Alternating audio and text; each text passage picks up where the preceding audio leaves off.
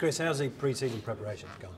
Yeah, really good. Obviously, for a few of the boys, the England boys, were only back in late, so we had a tough army camp the week before Christmas. We had a bit of time off over Christmas, and then we really got into it. We've been to Portugal, 8 days over there, a bit of sun on the back, and now we're ready and raring to go now.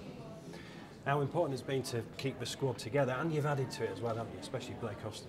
Yeah, it's massive. Like you say, the turnaround of players, you don't want an influx in year out, 'cause it takes, as you saw last year, it takes a good few months to get going again.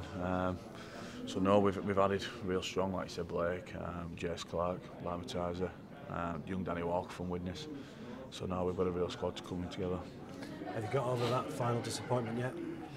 I don't think it ever leaves you. I don't think the other years have left me. It's just the way it is. It's what we play rugby for. You've got to be in it to win it. We go again this year. Can you do it this year? I think we are, yeah. Especially the squad we've got, all keep fit. Now it'll be interesting, but it's going to be a tight one. There's a lot of teams up there now, and a lot of teams recruited really well as well. So not just players, but coaching wise. So it's going to be interesting, but we're looking forward to the challenge. And a start against Leeds at home. Yeah, it's going to be a tough start. Like you said, a new coach, new players. Hopefully they've not got the lift for the first week. But I know, speaking to a few of the boys I know up there, they've had a really good pre-season, as probably many other teams have. So now we're expecting a tough test. But no, we'll just concentrate on ourselves, and if we can do our jobs right, I think we'll be thereabouts. And the second season working with Steve Price, how's he fitted in now?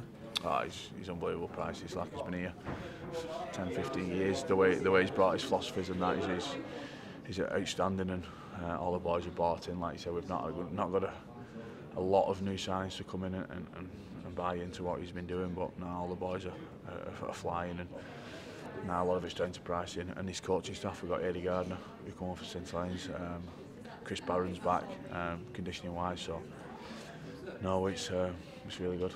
And Warrington fans watching this, you're all up for it? Yeah, definitely. Like you say, everyone's just, I think a few of the boys have been in from day one pre-season. They can't wait to start playing now. So now we had a good exercise against Widnes last week in Ryan Atkins' testimonial. So now we just want to get back to the start of the season now and hopefully kick off well.